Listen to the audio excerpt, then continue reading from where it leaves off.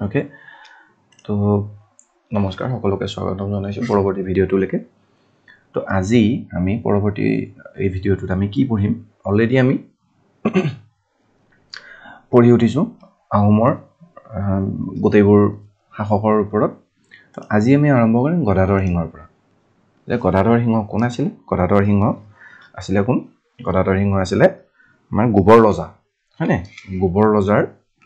পুতেক হয় Okay, pen dalu lai লৈছো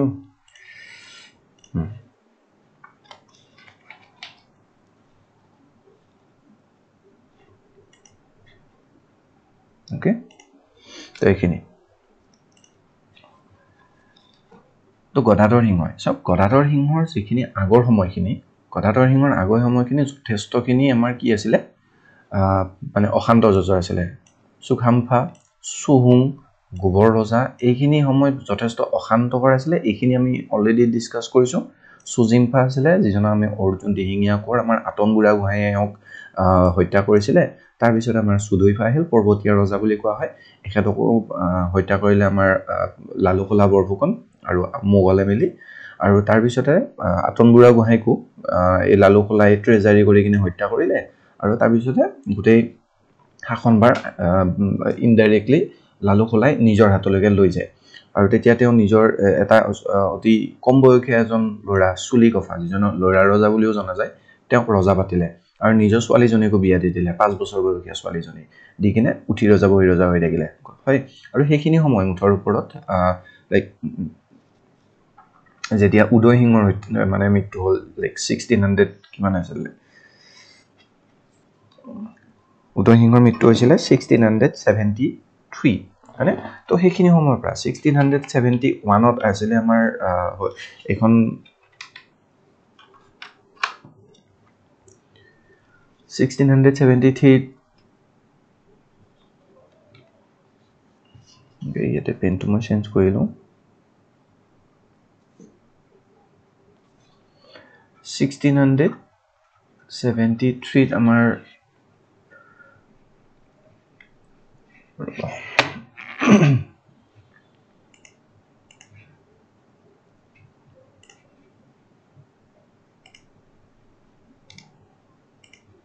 Okay.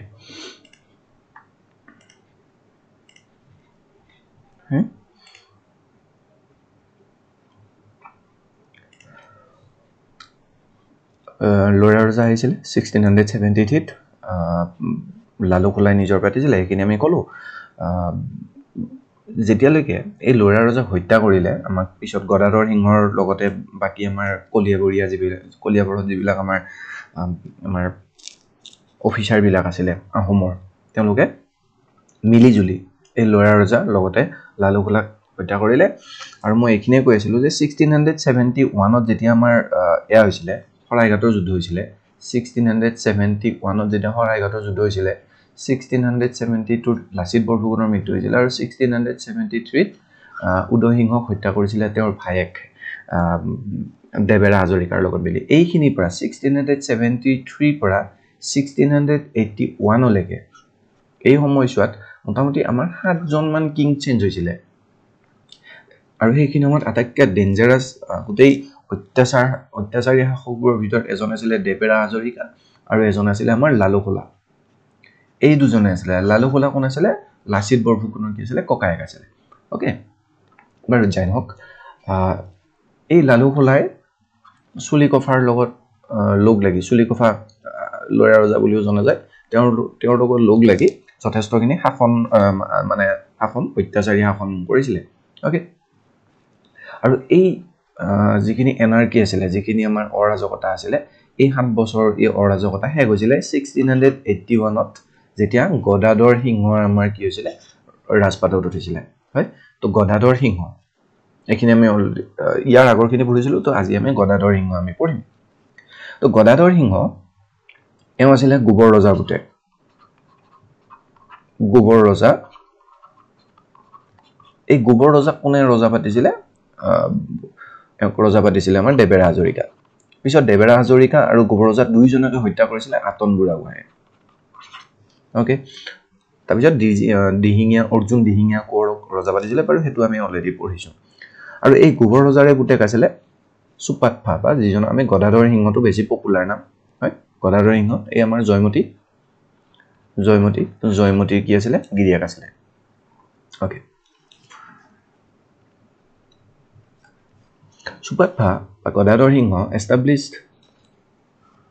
the rule of তুংখুঙীয়া clan তো আমাৰ গোবৰ ৰজা কোৰ আছিলে তুংখুঙীয়া ক্লেনৰ ৰজা আছিলে দেবেৰা হাজৰিকা যে পাতিছিলে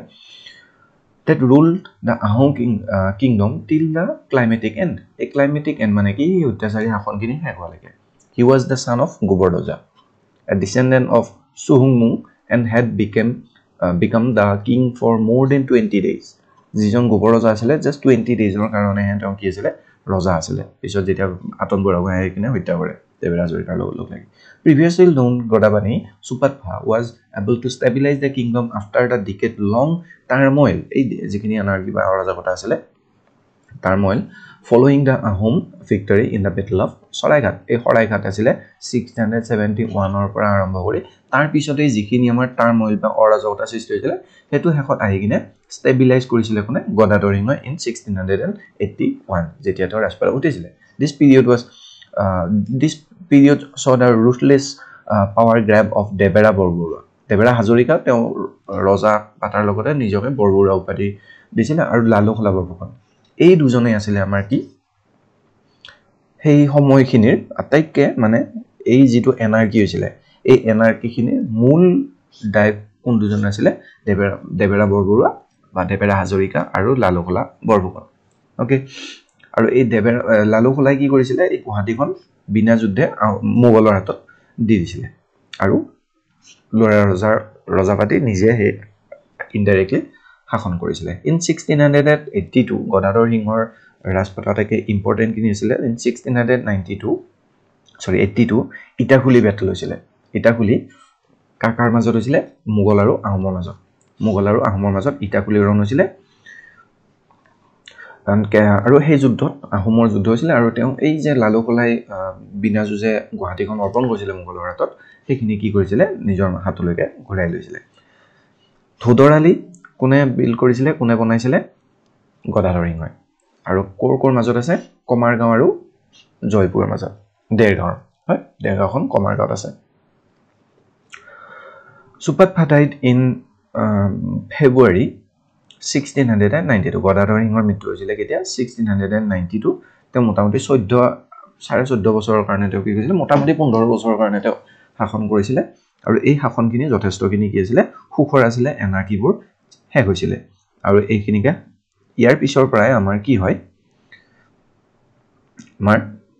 আহোম যেটো শাসন আহোম শাসনৰ পুনৰ মানে গৌৰৱৰ দিনবিলাক আৰম্ভ হয় বুলি কোৱা যায় ইয়াৰ পিছত আছিল সুখৰুংফা আমাৰ ভাল ভাষাত এওক আমি কি বুলি জানো ৰুদ্ৰসিংহ হয় সো গদাধৰ সিংহৰ দুজন পুতেক আছিল এজন আছিল লাই এজন আছিল লাই আৰু লেছাই এই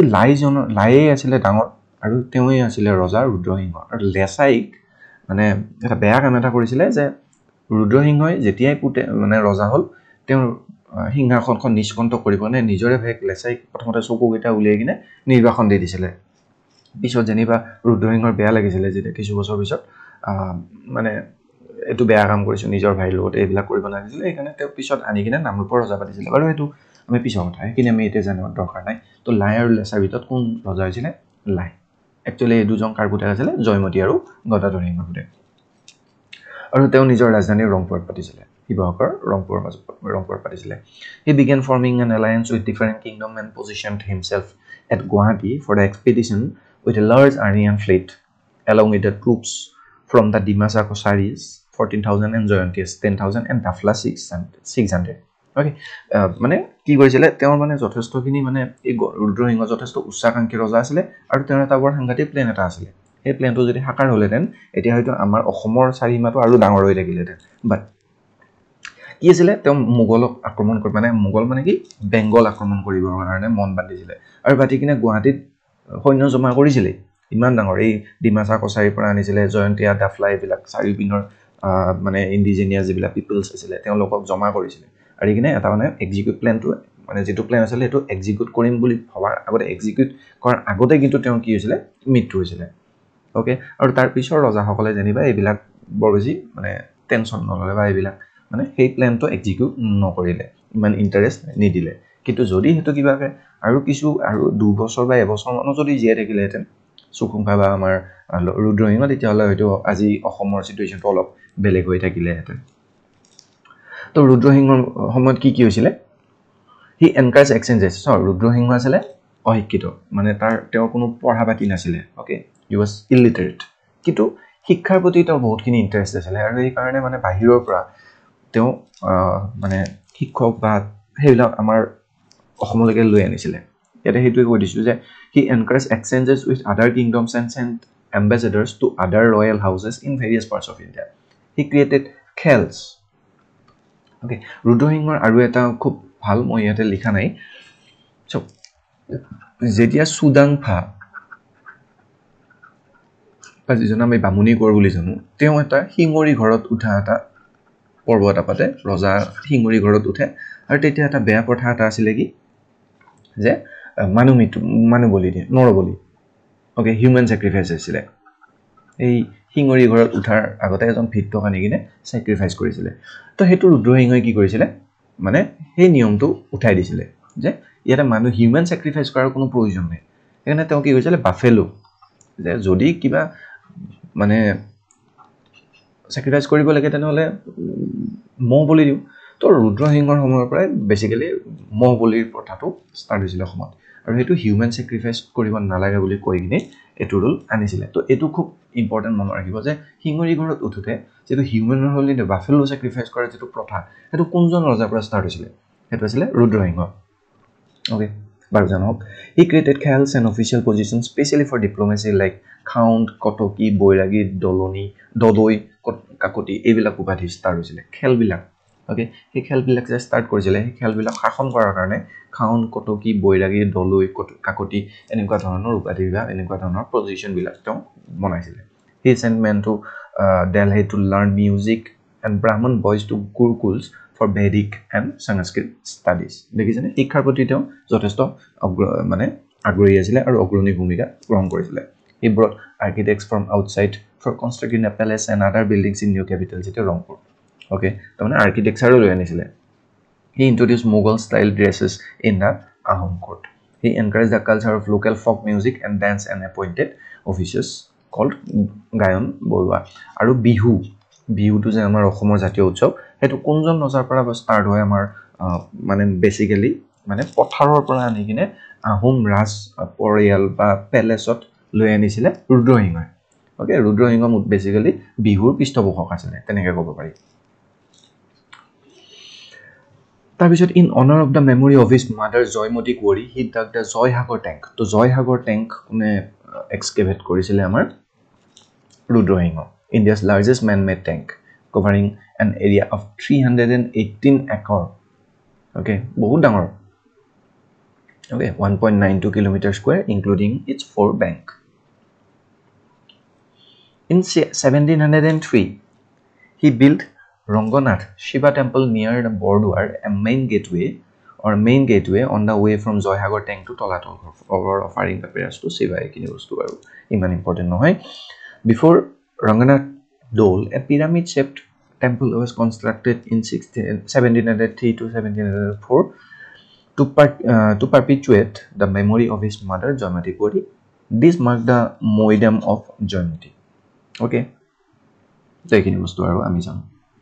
তাৰপিছত এইটো হ'ল আমাৰ নামদাঙৰ যেটো হিলৰ হাকো ওকে এটা ৰক ব্ৰিজ এখন নামদাঙত আছে ওকে তো এইখিনি বস্তু আমি জানো আৰু এই হিলৰ হাকো এইখন আমাৰ ষ্টাৰ্ট কৰিছিল বা বনাইছিল আমাৰ কোনে ৰুদ্ৰসিংহই খুব important numerous other architectural monuments and structures are credited to him actually including Namdam stone bridge ক'ত আছে গৌৰীসাগৰত আছে and খৰিকটীয়া Ali leading to খৰিকটীয়া to Titabor খুব important The Namdang Bridge, a stone bridge of 60 meter long and 6.5 meter wide and 1.7 meter thick, was built over Namdang River in 1703. এতিয়াও আছে এখন আপোনালোকে চাব পাৰে it is one of the best example of engineering workmanship and skill of Ahom era Ahomor সময়ত যেটো engineering আছিল খুব এটা বেস্ট এক্সাম্পল আছিল হিলেৰে বনাইছিল হয় this bridge on National Highway number 37 has been proudly providing service for the last 300 years okay তো এইখিনি বস্তু বাৰু থাকে okay তো ৰুদ্ৰসিংহৰ মৃত্যু পিছত চাও ৰুদ্ৰসিংহৰ পাঁচজন পুতেক আছিল ৰুদ্ৰসিংহই এটা খুব অদূৰদৰ্শী কাম কৰি থৈ গৈছিল এটো আছিল কি যে যে পাঁচজন পুতেককে কৈ থৈ গৈছিল যে তোমালোকে ইজনৰ পিছত সিজন ৰজা হৈ থাকিবা তে তোমালোকৰ নিজৰ পুতেকক ৰজা নাপাতিবা তুমি প্ৰথমতে ই হল তাৰ পিছত ই পুতেকিটা ক্ৰমান্বয়ে ৰজা হ'ব আৰু এটো অদূৰদৰ্শী কিয় কৈছে ঐতিহাসিকসকলে যে এওঁৰ লাষ্ট ৰজা যিজন লক্ষ্মী সিংহ তেওঁ ৰজা হতে এজ হৈছিল গৈ 53 okay he 53 বছৰ বয়সত তেওঁ যেতিয়া ৰজা হৈছিল তেতিয়া গৈ কিনে তেওঁৰ শক্তি অলপ কমিছিল আৰু তেতিয়া এই কাৰণে বেলেগ কম বয়সীয়া বা বেলেগ যিবিলাক মানে কুটবুদ্ধি যিবিলাক কীৰ্তিচন্দ্ৰ বৰুৱা টাইপৰ যিবিলাক আমাৰ বিষয়ববী আছিল তেওঁলোকে অলপ মানে অলপ বদমাশি কৰিছিল আৰু এটো কাৰণে অলপ অশান্তি অলপ আহিছিল বাৰু জানো তাৰ পিছত এলে সুতাম্ফা শিৱসিংহ তো শিৱসিংহ আছিল ৰুদ্ৰসিংহৰ ডাঙৰ পুতেক He was the eldest among Rudrasingha's 5 sons. He became a disciple of Krishna Ram Bhattacharya. Okay, so eitu Nyayavakis. Krishna Ram a Nyayavakis খুব ইম্পৰ্টেন্ট নাম এটো পিছত আহিব আমি পঢ়িম বাৰু তো কৃষ্ণ ৰাম ভট্টাচাৰ্য বা ন্যায়বাগীশৰ এটা মানে ডিসাইপল শিষ্য হৈছিল আৰু এই শিৱসিংহ আছিল কি ওকে প্ৰথমতে এটো কৈ লওঁ যে এই যে কৃষ্ণৰাম ভট্টাচাৰ্য বা ন্যায়বাগীশ a Hakto priest asile okay West Bengal por aisile he gave the management of Kamakhya temple to Krishnaram who came to be known as Parvatiya Gohai as his residence was on top of the Nilachal hill tamane Krishnaram Bhattacharjok Kamakhya mondiror daitto di disile kone Shivahinga accepted him as the royal priest and made a large number of land grants to temples and Brahmin priests okay তো এটোৱে অকমান অশান্তি দিছিল বাকি বিষয়বে যে বাহিৰৰ পৰা আহা এজন মানুহৰ শিষ্য হোৱাটো হলে তো কিনা আমাৰে মাটি তেওঁ দান দিছে কামাখ্যা টেম্পলতে তেওঁ দি দিলে দায়িত্ব নীলাচল পৰ্বতৰ ওপৰতো এটা ঘৰ বান্ধি দিলে মাটি দান দি দিলে এবিলা কি কথা হ'ব পৰ্বতীয়া গহাই বুলি কোৱা যায় okay শিৱসিংহ আৰু এই আহোম প্ৰিষ্ট আৰু এষ্ট্ৰলজাৰেৰে বহুতখিনি কি আছিল ইনফ্লুয়েন্স হৈছিল বহুতখিনি মানে কি কৈছিল এষ্ট্ৰলজি বহুত বিশ্বাস কৰিছিল আৰু এখানে 1722 এটা এষ্ট্ৰলজাৰে কি ক'লে যে শিৱসিংহক যে আপোনাৰ বেয়া দিন চলিছে আৰু আপুনি এটা ৰজা হৈ যদি থাকে তেনেহলে আমাৰ ৰাজ্যত অশান্তি আহিব অত্যাচাৰ হ'ব ভগৱান মানে ৰুষ্ট হ'ব এনে কিবা কিবি ক'লে ওকে কতে শিৱসিংহই ৰাজপাটে এৰি দিলে মানে কি তেওঁ কৈছে যে মই ৰাজপাটে আছো কিন্তু শাসন নকৰো শাসন কৰিব কোনে মোৰ পত্নী ফুলেশ্বৰী এই ফুলেশ্বৰী তেওঁৰ পত্নী ডাঙৰ পত্নী বৰৰজা পাতি দিলে আৰু তেওঁ প্ৰমোতেশ্বৰী দেৱী নাম ললে আৰু বৰৰজা নাম দি কিনে তেওঁ কি কৰিলে যে শাসনত ইনডাইৰেক্টলি শাসনত বহিলে তেওঁৰ পত্নী কাৰণ শিৱসিংহই এষ্ট্ৰলজাৰ কথা শুনি কিনে চাই লৈ দিলে ৰাজশাসনৰ পৰা ইমানে অন্ধবিশ্বাসী আছিল এষ্ট্ৰলজিৰ ওপৰত এই ফুলেশ্বৰী আছিল খুব ভাল বাৰু এফালৰ পৰা চাব গলে খুব ভাল এফালৰ পৰা অত্যাচাৰ কাৰণ হে অত্যাচাৰ চলিছিল এই বৈষ্ণৱ বিলাকৰ ওপৰত বৈষ্ণৱ আৰু যিবিলাক ক্ষত্ৰিয় আছিল বা মৰাণ আছিল এওঁলোকৰ ওপৰত বহুতখিনি অত্যাচাৰ হৈছিল আৰু ফুলেশ্বৰী আছিল কি শাক্ত আছিল এইকাৰণে দুৰ্গাৰ কি কৰে পূজা কৰে বলি বিধান কৰে এফালে বৈষ্ণৱ বা ক্ষত্ৰিয় এওঁলোকে বলি বিধান না মানে এবাৰ কি কৰিলে যে এই দুৰ্গা পূজাৰ কৰি তাৰে যিবিলাক বলি দিয়ে সেই বলিৰ তেজৰ ফটা বৈষ্ণৱ আৰু ক্ষত্ৰিয়সকলক জোৰ জবৰদস্তি কৰি দিলে আৰু সেইটোৱে one of the main region মানে বহুত ৰিজন আছিল বাট one of the main region Moamoria ৰেবেলিয়ন হোৱাৰ আৰু এই মোৱামৰীয়া ৰেবেলিয়ন কোনে লিড কৰিছিল মৰাণ বৈষ্ণৱ ক্ষত্ৰিয় এওঁলোকে মূলত আৰু এই মোৱামৰীয়া ৰেবেলিয়নে আল্টিমেটলি একচুৱেলি মানে আহোম সাম্ৰাজ্য যে থৰক বৰক কৰিছিলে এই মোৱামৰীয়া ৰেবেলিয়নে ওকে এই যে ইফালৰ পৰা মোগল আহিলে ব্ৰিটিছ আহিলে বাৰ্মিজসকল আহিলে বাৰ্মাৰ পৰা তো তাতে বেছিকেলি হেল্প কৰিছিলে এই মোৱামৰীয়া ৰেবেলিয়নটোৱে আহোমসকলক নিজৰ মানে মানে ৰাজ্যখন আছিলে শাসনভাৰ থৰক বৰক কৰি দিছিলে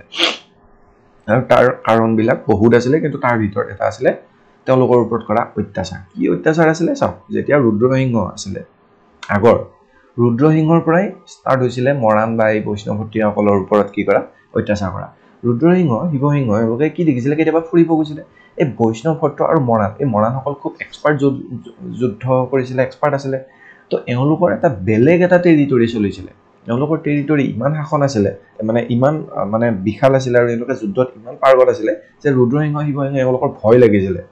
যে কেতিয়াবা কি জানি এওঁলোকে আমাক অত্যাচাৰ কৰিব নেকি সেইকাৰণে জোৰ জবৰদস্তি কৰি তেওঁলোকক নিজৰ তলত ৰাখিব চেষ্টা কৰিছিলে একচুৱেলি সেইখিনি ভুল কৰিলে নিয়মতে কৰিব লাগিছিলে তেওঁলোকক বন্ধু হিচাপে কৰিব লাগিছিলে হয়তো কিবা এটা কৰিব লাগিছিলে যে তেওঁলোকক নিজৰ হাতৰ মুঠিত ৰাখিব লাগে কিন্তু জোৰ জবৰদস্তি কৰিব ষ্টাৰ্ট কৰিলে সেইটোৱে আৰু বেয়া কাম কৰি দিলে তো তেওঁলোকে ফাইট বেক কৰিলে ওকে পিছত গৈ কিনে এতিয়াই মানে ষ্টাৰ্ট হৈছে ওকে এতিয়াই আৰম্ভ হোৱা নাই যুদ্ধ কৰা জাষ্ট ষ্টাৰ্ট হৈছে ওকে তো Phuleswari was more under the influence of the Brahmins particularly the পৰ্বতীয়া গোহাঁই তো ব্ৰাহ্মণ সকলে বহুতখিনি ইনফ্লুৱেঞ্চ কৰিছিলে বাৰু once she held Durga Puja in the capital of Rangpur and she ordered the Vaishnava Gohai to worship the goddess Durga okay মই অলপ আগতে কলো she also forced Mohammedan and Vaishnava and several other Gohais to offer oblations to goddess and smeared sacrificial blood on their forehead দেখিলে নে কপালত ফটা দিবৰ কাৰণে জোৰ জবৰদস্তি কৰিলে okay the Mohammedan never forgave this insult to their spiritual leader and half a century later they broke out in open rebellion which came to be known as the Mohammedan rebellion দেখিছিলে তো মোৱামৰীয়া ৰেবেলিয়নৰ মূল কাৰণ বিলাকৰ ভিতৰত এইটো আছিল এটা মূল কথা আৰু এইটো একচুৱেলি ভয় খাইছিলে এনেকুৱা নহয় যে মানে ফুটিতে হেতু কৰিছিলে নহয় মোৱামৰীয়া হতীসকলক ভয় কৰিছিলে আমাৰ আহোম কিং সকলে she excavated Gauri Hagar and erected 3 temples in Shiva Vishnu and Devidol এতিয়াও লিখা আছে আমাৰ শিৱসাগৰত এতিয়াও আছে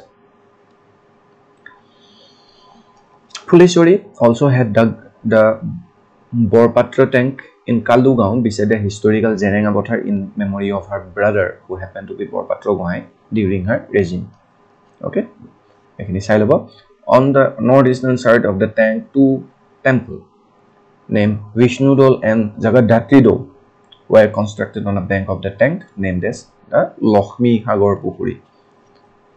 অনন্ত আচাৰ্য এইখিনি খুব ইম্পৰ্টেণ্ট অনন্ত আচাৰ্য ইম্পৰ্টেণ্ট অনন্ত লাহিৰী আণ্ডাৰ হাৰ পেট্ৰনেছ তেওঁৰ পৃষ্ঠপোষকতাত অনন্ত আচাৰ্যই অনন্ত লাহিৰী কৰিছিলে অৰ্থাৎ অনন্ত আচাৰ্য অনন্ত লাহিৰী কাৰ পৃষ্ঠপোষকতাত কৰিছিলে এইটো আছিলে আমাৰ ফুলেশ্বৰী বা প্ৰমোতেশ্বৰী পৰি ওকে তো ফুলেশ্বৰী পৰি ডাইড ইন 1731 তাৰ পিছতে আমাৰ শিৱসিংহ ইফালে বহি আছে তো শিৱসিংহ এবাৰ কি কৰিলে যে ফুলেশ্বৰী ভনীয়েকক বিয়া পাতি দিলে ভনীয়েকৰ নাম আছিল Draupadi and made her the Boroja with the name of Ambika তো ইফালে ফুলেশ্বৰীৰ নাম লৈছিল প্ৰমোতেশ্বৰী বা দুৰ্গা দেৱী আৰু প্ৰমোতেশ্বৰী দুৰ্গা দেৱীৰ আন এটা নাম প্ৰমোতেশ্বৰী সেইকাৰণে প্ৰমোতেশ্বৰীৰ নাম লৈছিলে এবাৰ অম্বিকা নাম ল'লে তেওঁৰ ভনীয়েকে তেওঁক বিয়া পাতিলে এবাৰ তেওঁক ক'লে যে তুমি বৰৰজা হোৱা মই এতিয়া বহিয়ে থাকিম আৰু এই অম্বিকাই শিৱদৌল আৰু শিৱসাগৰ পুখুৰীটো কি কৰিছিলে বনাইছিলে খুব ইম্পৰ্টেণ্ট এতিয়াও আছে শিৱসাগৰ যেটো মেইন ইম্পৰ্টেণ্ট ওকে শিৱসাগৰ আৰু শিৱদৌল সুকুমাৰ বৰকাইত wrote his হস্তি বিদ্যাৰ্ণৱা under her patronage খুব ইম্পৰ্টেণ্ট ফুলেশ্বৰীৰ সময়ত অনন্ত লাহিৰে অনন্ত কুণ্ডলী অনন্ত লাহিৰী বনাইছিলে আৰু তেওঁৰ ভনীয়েক অম্বিকাৰ পেট্ৰনেজত আমাৰ সুকুমাৰ বৰকাইতে আমাৰ হস্তি বিদ্যাৰ্ণৱা হাতীৰ বিষয়ে লিখা আৰু এখন কিতাপ হস্তি বিদ্যাৰ্ণৱা কিতাপখন লিখিছিলে খুব ইম্পৰ্টেণ্ট আহি থাকে অম্বিকা died in 1738 অম্বিকাৰ মৃত্যুৰ পিছত শিৱসিংহ ৰজা হ'ব শিৱসিংহ ক'ব যে এতিয়া মই अब मैं बनूंगा राजा okay Many temples were constructed by Sorgodo Shiva Hinga in Kamrup, including the Sripur Dayalaya, but Devi Dol by Devi Temple, Balilesa Sri Sri Kali Devalaya, Kali Temple, Joypal Than, Vishnu Dev Dayalaya, all located in Nalbari district. In Palkusi, he built the Siddheshwar Dayalaya, a Shiva temple, and in Dargaon, Golaghat district of Jikonase, he also constructed Buri Gukhani Than, Ekini Apunaloke, Monot Rakhi Thodibo. In Osoklanto, at Osoklanto, Shiva Hinga Gothai Bori Asu Sutanpa, Konasele, Rudro Hinga, Pazon Kutakora Takedamo. Osoklanto, etu khub important. North Guwahati on the bank of River Brahmaputra in 1720, Shiva Hinga built two big temples dedicated to Lord Janardana and Lord Vishnu. Khub important. Shiva Hinga had the land surveyed in Kamrup and Bokota. Okay, Perakakos. Khub important. Perakakos kone korisile land survey prothom bar karone kone arambho korisile Shiva Hinga. Thayali start korisile Thayali. Thodorali to asile Rudro Hinga. Thayali to asile their dangor putek Shiva Hinga. He also built Bakudev temple in Nalbari, jot Dol Jatra aru Janmashtami palon kora hoy. Shiva Hinga died in 1744. Tapisote their putek second putek Rudro Hingar second putek Sunentha Promoto Hingar naam loi kine raspata uthile. Promoto Hingar homoyot bor beshi juddho bigroh howa nasile. Their just shanti asile gotei Ahom samrajyokhon Godador pora arambho hoisile shanti hobor karone. Okay. আৰু এই promote হিঙৰ basically বস্তু বনাইছিলে okay যত G আছিল ৰং ঘৰ বনাইছিলে মানে তাৰ পিছতে এইটো খুব ইম্পৰ্টেন্ট যথেষ্ট এইটো ইম্পৰ্টেন্ট পইণ্ট এইটো আহিছিল এবাৰ এক্সামত যে ইটাৰ ব্যৱহাৰ কৰা কোনজন ৰজা প্ৰস্তাৰ হৈছিল ব্ৰিক্স তো হেতু আছিল আমাৰ প্ৰমোট হিঙৰ সময়ৰ পৰা আহোম সাম্ৰাজ্যত ইটাৰ ব্যৱহাৰ প্ৰমোট হিঙৰ পৰা ষ্টাৰ্ট হৈছিল he also ইৰেক্টেড temple at Sukreswar and Janardan Rudreswar temple নিজৰ দেউতাক ৰুদ্ৰ হিঙৰ স্মৃতিত ৰুদ্ৰেশ্বৰ টেম্পল বনাইছিলে আমাৰ ব্ৰহ্মপুত্ৰ পাৰত স্বৰ্গদেৱ প্ৰমোট হিঙ ডাইড ইন 1751 তাৰপিছতে ফোৰ্থ পুটেক এজন আছিল ৰুদ্ৰ হিঙ থাৰ্ড পুটেক জন কি আছিল সা মোহনমালা গোহাই ওকে মোহনমালা গোহাই আছিল থাৰ্ড পুটেক ৰুদ্ৰ হিঙ কিন্তু এজন স্মল পক্স আছিল স্মল পক্স হোৱাৰ ফলত মুখত কিছুমান কি হৈছিল দাগ পৰিছিল এইকাৰণে তেওঁ ৰজাব পৰা নাছিল ওকে এইকাৰণে তেওঁৰ 4 নম্বৰ পুটেক প্ৰথম জন আছিল শিৱ হিঙ সেকেন্ড জন আছিল প্ৰমোট হিঙ থাৰ্ড জন আছিল মোহনমালা তেওঁ ৰজা হোৱা নাছিল এখানে ফোৰ্থ পুটেক আহিলে কোন আমাৰ ৰাজেশ্বৰ সিংহ ওকে ফিফথ পুটেক হ'ব লক্ষ্মী সিংহ এই ৰাজেশ্বৰ সিংহ ৰজা হল ৰাজেশ্বৰ সিংহৰ প্ৰথম ৰজা উঠিয়ে কি কৰিলে মোহনমালা নাম ৰূপলৈকে নিৰ্বাসন দি দিলে ওকে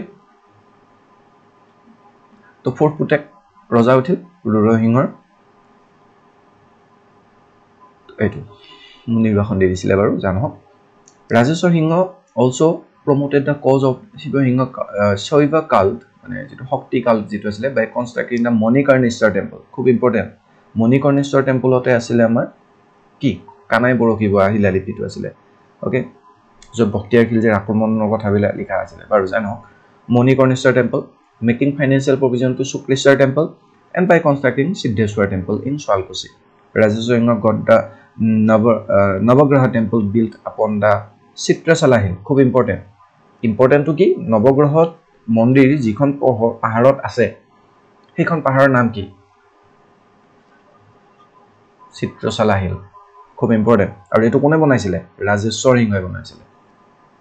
ৰাজেশ্বৰ সিংহ কোন আছিল ৰুদ্ৰ সিংহৰ 4 নম্বৰ পুতেক ৰুদ্ৰ সিংহ কোন আছিল গদাধৰ সিংহৰ ডাঙৰ পুতেক তেওঁৰ আন এটা নাম কি আছিল লাই ওকে জানো two doors of Kedar Shiva temple in Hazu were also constructed at the instance of King Rajeshwar Hinga not important but it is important okay Rajeshwar Hinga পঢ়ি আছো during his reign his administration was overlooked by Kirti Chandra Borbora খুব important এই Kirti Chandra Borbora এটা খুব বেয়া কাম কৰিছিল বহুত আমাৰ ইতিহাসৰ কিতাপ ঐতিহাসিক কিতাপ ৰজাসকলৰ বিষয়ে বেয়া বেয়াকে কিবা লিখা আছিল নেকি চাইছিলে সেখানে লাখ লাখ আমাৰ হিষ্টৰিকেল বুক পুৰি পেলাইছিল কোৱা হয় যে বহুত দিনলৈকে সেই কিতাপ পঢ়া মানে সেই জুইটো জ্বলিয়ে আছিল ইমান বছৰ মানে জ্বলিয়ে আছিল বহুত হাজাৰ হাজাৰ কিতাপ পুৰি পেলাইছিল কীৰ্তি চন্দ্ৰ বৰবৰা তো এই কীৰ্তি চন্দ্ৰ বৰবৰা কাৰ সময়ত কিতাপ পঢ়িছিল এটো আছিল আমাৰ ৰাজেশ্বৰ সিংহ okay Later, Zohinga of Manipur made a personal appeal to Rajeshwar Singha in his court to help him to drive out Burmese from his kingdom. Etu khub eta important line historically kyo. So Manipur raja asile amar Zohinga. Zohingor pute jiek ejoni asile. He jiek ok baru amar Rajeshwar Singha biya di disile baru. Rajeshwar Singha biya di disile. Aru he hutre Zohinga aru Rajeshwar Singha alohi bonile ejoni jonor. Aru duijone mili মণিপুৰত Burmese সেনাৰ যেটো অধিকাৰ কৰিছিলে তাৰ এগেইনষ্টত যুদ্ধ কৰিছিলে okay মানে help কৰিছিলে একচুয়ালি কিয় ইম্পৰ্টেন্ট বুলি কৈছো এইটো এটা কাম আছিল খং তুলিছিলে বাৰ্মিজ সকলৰ যে অসমৰ প্ৰতি আহোম সকলৰ প্ৰতি তাৰ পিছতে কিছু বছৰ পিছত বাৰ্মিজ সকলে চান্স পায় আহোম সাম্ৰাজ্য আক্ৰমণ কৰিছিল অসম আক্ৰমণ কৰি বৰবাদ কৰি দিছিলে okay it one of the few reasons why Burmese attacked our Assam. Okay. Kete attack korisile 1870. Okay. Jano ketu ami pisat porhim. To Manipur raja Zohingoi etu help khujile. Rajeshwar Singha kole thik ase pothia dim. To Soraidor pispine pahar khon jikhon naga parbot asile pahar khon par kori kine eta tu pothia dile. Ketu iman lota asile lota kati goye na pale hifale Manipur. আধাতে বহুত হয় না আমন্ত মৰিল ভাগৰ লাগিল খুৰি আহিল যুদ্ধ নহল এটো আছিল লতা কটাৰণ খুব ইম্পৰ্টেন্ট এখন একচুয়ালি ৰজা ন মানে কোনো যুদ্ধ নহয় লতা কাটি আগুৱাই গৈছিল মণিপুৰ পিছে মণিপুৰ নাপালাই গৈ আধাতে ঘূৰি আহিলে খুব কমেডি মানে okay Rajeshwar Singha consulted his ministers and sent an army consisting of Mul and Dewal pikes in 1765 commanded by Horonath Senapati Phukon to Manipur directly over the hills of south of Soraideo to reinstate Zohinga. But the jungle was extremely dense, so that the work of clearing the road was laborious and time consuming. The troops suffered great hardship, lack of food, and many died from raiding Naga tribes and snake bites. Naga hokolor jibilak sthaniyo Naga asile aru hapor আক্ৰমণ কৰিছিলে জীৱ-জন্তু আক্ৰমণ হৈছিলে আৰু ভাগৰি গৈছিলে খাদ্য হে হৈ গৈছিলে এই মানে হাবি কাটি গৈয়ে নাপালে হিফালে মণিপুৰৰ যেটো জয়সিংহই মাটি পঠিয়াইছিলে ৰাজেশ্বৰ সিংহই পঠিয়াই দিছিলে হৰনাথ সেনাপতি ভূষণৰ লিডাৰশিপত কিন্তু গৈয়ে নাপালে আধাতে তেওঁলোক ভাগৰি ঘূৰি আহিলে এটো আছিল ফেমাস লতা কটাৰণ এটো কেতিয়া আছিল 1765 পঠিয়াইছিলে ঘূৰি আহিছিলে 1768 ত ঘূৰি আহিছিলে খুব ইম্পৰ্টেন্ট এটো আহিছিলে এবাৰ যে লতা কটাৰণ কেতিয়া হৈছিল 1768 হি বিল্ড দা তলাতল ঘৰ ৰংঘৰ কোনে বনাইছিল প্ৰমত্ত সিংহ তলাতল ঘৰ কোনে বনাইছিল 4 নম্বৰ পুতেক আমাৰ ৰাজেশ্বৰ সিংহ okay Rajeswar Singh died in 1769 okay তাৰ পিছত আছিল সুন্যনফা 5 নম্বৰ পুতেক এৰ নাম লৈছিল লক্ষ্মী সিংহ After Rajeshwar Singha's death, he married to Queen Kuranganayani. Kuranganayani কাৰ আছিল জয়সিংহৰ জীয়েক আছিল এই জয়সিংহ কোন আছিল ৰাজেশ্বৰ সিংহ মিতিৰ আছিল ৰাজেশ্বৰ সিংহ কোন আছিল fourth son of ৰুদ্ৰসিংহ এই যিজন কুৰংগনয়নী জয়সিংহই বিয়া দিছিল ৰাজেশ্বৰ সিংহ যেতিয়া ৰাজেশ্বৰ সিংহৰ মৃত্যু হল কুৰংগনয়নী বিয়া পাতিলে এওঁৰ যেটো ফিফথ ভাইয়েক আছিল অৰ্থাৎ ৰুদ্ৰসিংহ যেটো 5 নম্বৰ পুতেক আছিল লক্ষ্মী সিংহই বিয়া পাতিলে কুৰংগনয়নী অৰ্থাৎ নিজৰ ককায়েকৰ ঘৈণীয়েকক বিয়া পাতিছিল কুৰংগনয়নী খুব দেখাত খুব ধুনীয়া আছিল ওকে কিন্তু কুৰংগনয়নীয়ে নিজৰ আসল গিৰে ৰাজেশ্বৰ সিংহক বহুতখিনি ভাল পাইছিল একাৰণে লক্ষ্মী সিংহৰ এক্সট্ৰা আছিল এনেকুৱা কিবা আছে ইতিহাসত বাট হেবিলাক আমি ইমান কথা জানিব নালাগে হেবিলাক লিটাৰেলি যিবিলাকে পঢ়ি আছে তেওঁলোকে গম পাব and became the king of Ahom kingdom Lakshmi Singha Rajeshwar Singha পিছত shortly after he was installed he became a captive of the rebel of Muamoria rebellion to Muamoria rebellion যেটো আছিল এই যে শিৱ সিংহৰ সময়তে যেটো খুনুখানাকে উঠিছিল তেওঁলোকে কি হৈছিল আৰম্ভ হৈছিল for a few months but soon regained his kingdom with the help of Kuranganayani মানে কি কৈছিল Muamoria rebellion লক্ষ্মী সিংহক বন্দী কৰি থৈছিল বন্দী কৰি কুৰংগনয়নীক বিয়া পাতিছিলে এওঁৰ এজন মোৱামৰীয়া ৰেবেলিয়নৰ লিডাৰ এজন আছিলে ওকে ৰাঘৱ বোলা ওকে এই ৰাঘৱে বিয়া পাতি লৈছিলে বাৰু জানো পিছত এদিন চান্স লৈ অলপ নাটক হৈছিলে আৰু অলপ কুৰংগনয়নীয়ে ৰাঘৱক হত্যা কৰিছিলে আৰু আমাৰ লক্ষ্মী সিংহক ঘূৰাই আনিছিলে বাৰু এটো হেল্প কৰিছিলে কুৰংগনয়নীয়ে নিজৰ ৰাজপাটটো মানে ঘূৰাই দিবৰ কাৰণে লক্ষ্মী সিংহক after destroying all the Mohammedan rebels including Borbora Raga Lakshmi Singh was once again crowned as king of Ahom kingdom to Mohammedan hole prothom bar kane akraman kunjon rajar anot korisile Lakshmi Singhor dinot Kuranganayani was the wife of Rajeshwar Singh and daughter of Manipuri king Joyingho it me already poril the most important event of his reign was Mohammedan rebellion right which took place in 1761 প্ৰথম বাৰৰ কাৰণে আমাৰ মোৱামৰীয়া ৰেবেলিয়ন কেতিয়া হৈছিলে মোৱামৰীয়া বিদ্ৰোহ 1769 কোন ৰজা আছিল হেকিনিমত লক্ষ্মী সিংহ Moamoria rebels won their fight against Ahom killed Kirti Borbora and arrested Lakshmi Singh then they made Ramakanto the son of rebel leader Nahor Khwa Hoikia rebel leader আছিল Nahor Khwa Hoikia তেওঁৰ পুতেক ৰমাকান্তক ৰজা পাতিলে and married কুৰংগনয়নী মই অলপ আগতে কৈছিলো কুৰংগনয়নীক বিয়া পাতি ললে and the wife of Rajeshwar Singh and also Lakshmi Singh another rebel leader Ragho became the Borbora however Ahom soldier won back the kingdom after 5 months and made Lakshmi Singh king again